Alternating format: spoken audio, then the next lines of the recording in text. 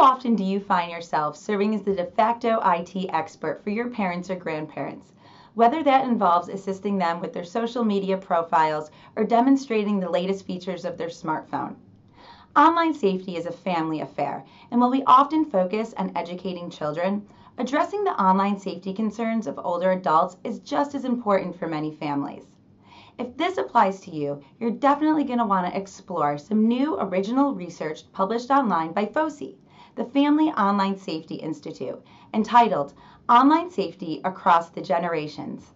The study, which was sponsored by Comcast Innovation Fund and Internet Essentials Program, examines the online attitudes of parents and seniors and highlights the benefits and challenges of intergenerational technology use. The report provides insight into the top concerns among connected seniors. Things such as identity theft, having a device infected by a virus or malware, or having a financial account hacked. 57% of parents polled reported that technology has improved communication among family members.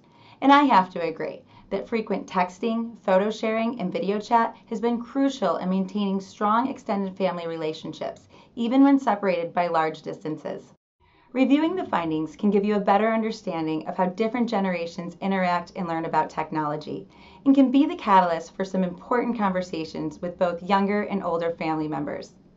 I encourage you to head over to fosi.org where you can find an executive summary as well as the full report.